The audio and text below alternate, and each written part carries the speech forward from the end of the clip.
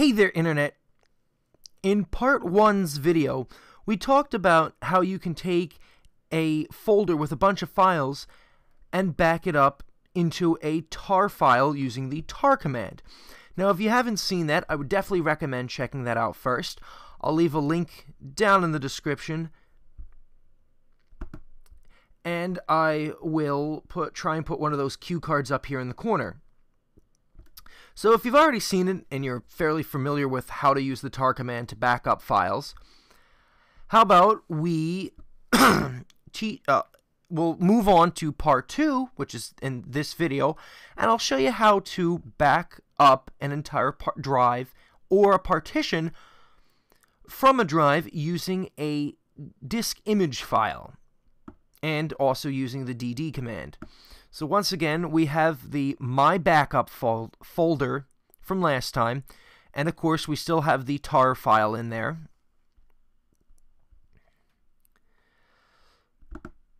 Now, to do this, you're going to have to run the dd command. So you're going to need to open up a terminal window, and you're going to have to plug in this command. It's sudo dd, so if for input file equals dev/sdb, and we're going to do this because we want to specify the flash drive that I want to back up for an example in this video. Then you're going to do of for output file equals, and we're going to say, we're going to put it in home/joey/my_backup/ and now we're going to give it a file name, and because we're going to do the entire disk, we're going to call it backup_disk.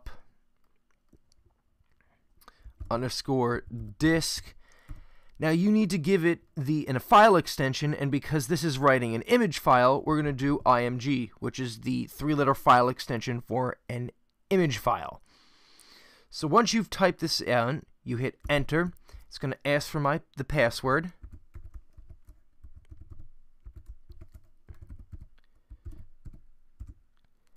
And you can see the terminal doesn't return anything. It just goes blank. And it just sits there flashing. Now, don't be concerned. It's actually doing what it needs to do. And I should also say, don't be alarmed. It's doing what it needs to do. To my knowledge, and I believe the current version, as of today, of the dd command really doesn't have a verbose mode. So, as it's doing things, it really won't spit out what it's doing. So it'll just sit here at the terminal, kind of blinking until it is completely done. It'll basically tell you one or two small details, and then it will return you to the prompt. So how about while it's writing the file, and you can see it's created the backup disk image here, I'll explain these commands a little more in depth.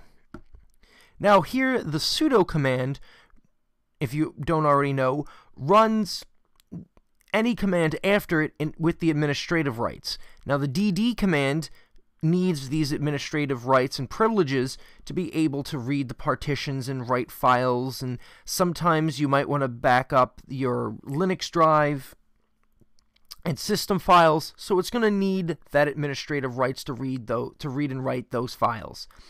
Now, as I said earlier, the if or input file equals and specifies the input of what you want to back up. And in a minute, we'll explain how this /dev/sdb is equal to my flash drive. And then, of course, the of or output file equals the place where I want to put it, plus the file name that I want to call it. So again, I want to put it in the home/joey/my_backup folder.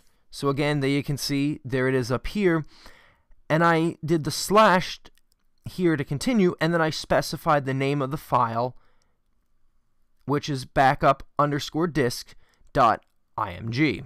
And again, you need to specify this .img because you need to specify that it's an image file. Again, image file.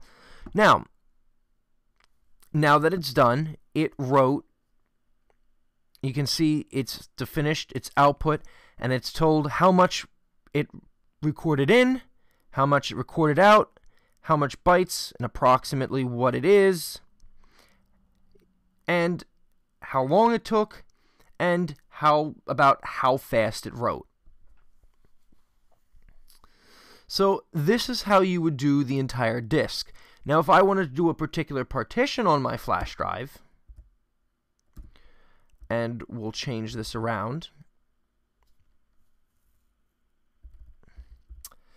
So we'll go back, and we want to do the first. Let's do the first and only partition on this drive.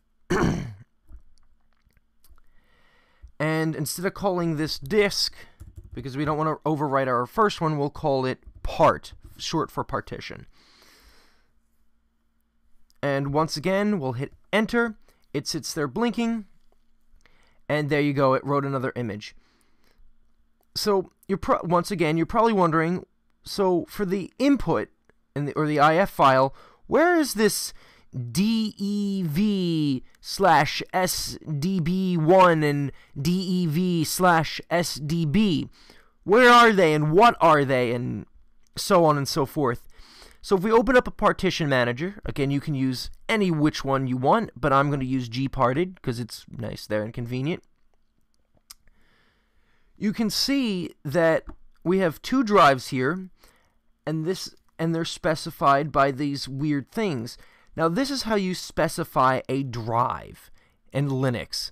So this /dev/sda is my hard drive, and the /dev/sdb is my flash drive, and you can see there's the partition there. Now you can kind of think of this /dev/sdb1 and some of the other, SDA followed by a number is kind of Linux equivalent to Microsoft Windows drive letter. So when you plug in a flash drive into Windows, it'll say, like D:, or E:, or F:, or whatever drive letter Windows decides to assign to it. Well, Linux doesn't use drive letters to register drives. Again, Linux will mount the volume in a folder, but will specify it as this /dev/ whatever it decides to give it. And again, it does them in alphabetical order. So the first drive that's plugged in is SDA. The flash drive, well, again, the hard drive doesn't need to be plugged in. It's automatically there. The first flash drive that I plugged in will be SDB. If I plugged in a second flash drive, it would be SDC, so on and so forth. And again, each partition, the first partition gets a 1, second partition gets a 2, 3, so on and so forth. So when we wanted to back up the entire drive, we did the /dev/sdb, and again, that will do the whole drive. And if we wanted to, and for the first one, and when we did the second one, we wanted to specify this particular partition. So we used the /dev/sdb1.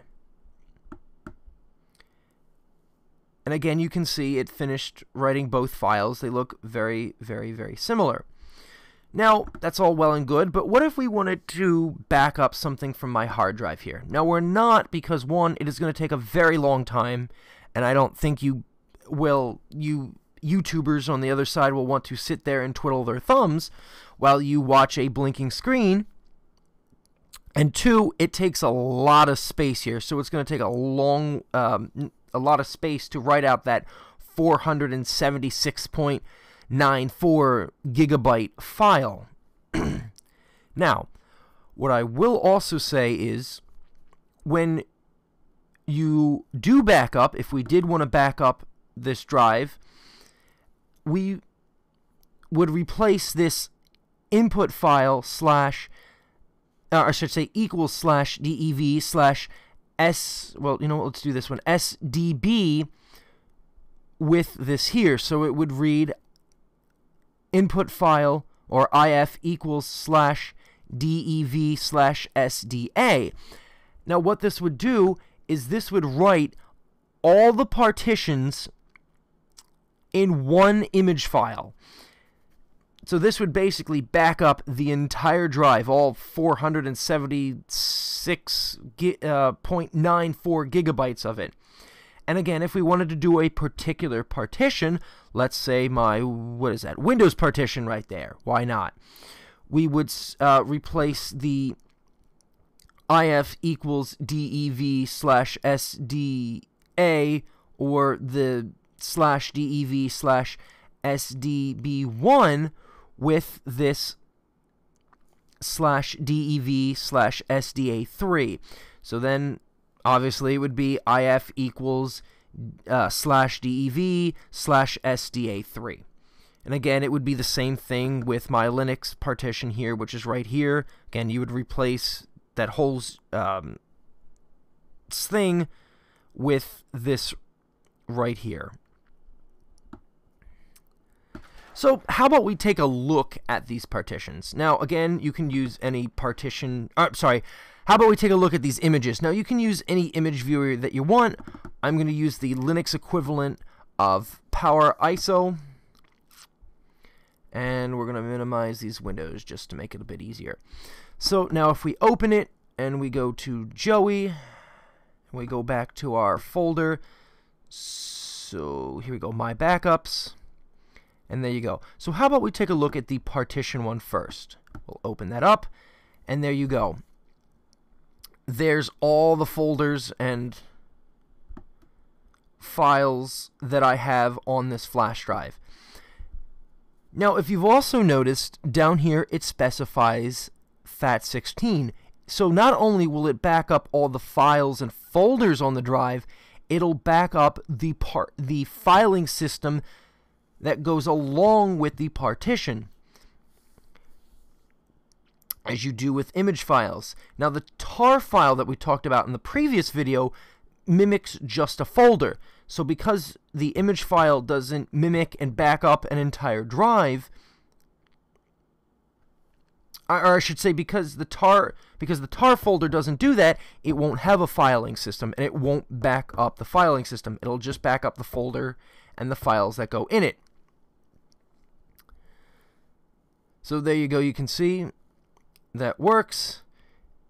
You can see all the files. You can see all. You can see all the folders. You can see all the files, and you can see the partition table here.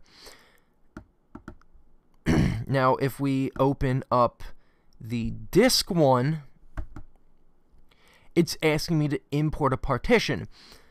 Now, if we had backed up my entire drive here and we had the time and the space,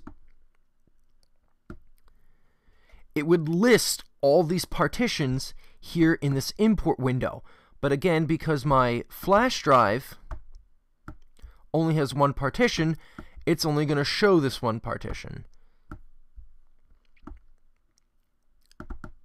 So there we go. We're going to hit import.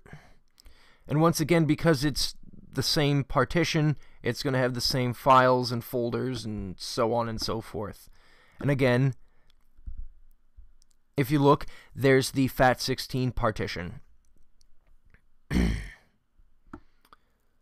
So we'll get out of that. We'll close out of that. Now, you're probably wondering, all right, this is all good and cool. Now I know how to back it up, but how do I restore it? Well, very simply, you would switch your input and your output. So instead of putting your... you know what? We'll even just select it instead of... Oh, right. I can't select. So instead of putting this...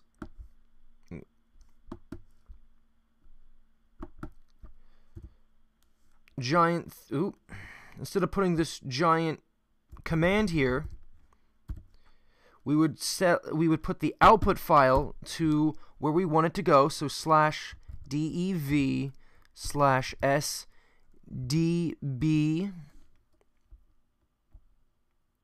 and we will replace the input file